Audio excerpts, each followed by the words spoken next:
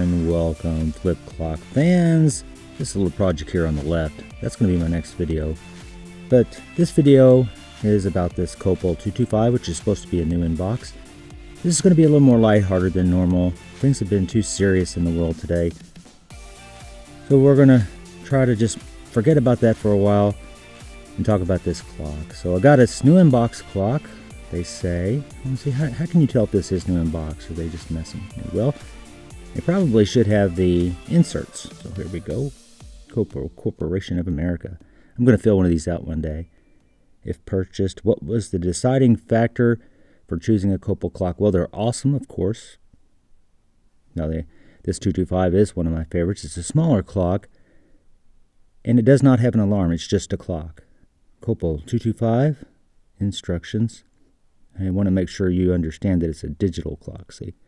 Make sure that's not any, no confusion there. Copal Limited. So it's very simple clock, very simple process. I can't imagine that anyone would really need to read this. You want to make sure you plug in the cord to a power socket, yeah. And make sure that you use soap suds of neutral nature. I wish a lot of people had done that. As you guys know, there's a lot of scratches on some of our clock faces. Now, Copal digital clocks, you guys have seen this before. Very famous brochure, a beautiful brochure. There's our 225. It says it came in white, black, red, and yellow. But here on the box it says off-white. I thought that was kind of curious. It's not white, it's off-white. Nice collection of clocks here. A fortune in clocks, actually. So there's the brochure. So far so good, looks like a new inbox to me. Now the cord, if you've ever got you a flip clock, you can, right here, it's just usually filthy. Deep down in that crevice there, clean as a whistle. So already I can tell this hasn't been used much, if at all. Model 225.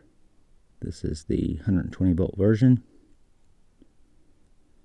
Initial impression is this thing is clean. Seems to be flipping just fine. Looks great. You're looking for some discoloration. If it's been out near the sun, it will have yellowed on the top half and not on the bottom half. But it seems to be pretty uniform in color. So yeah, it looks like we've got a new inbox. We'll plug it in and make sure it works. Of course, you would expect it to work great because the bulb would be nearly new or unused. So let's check that out.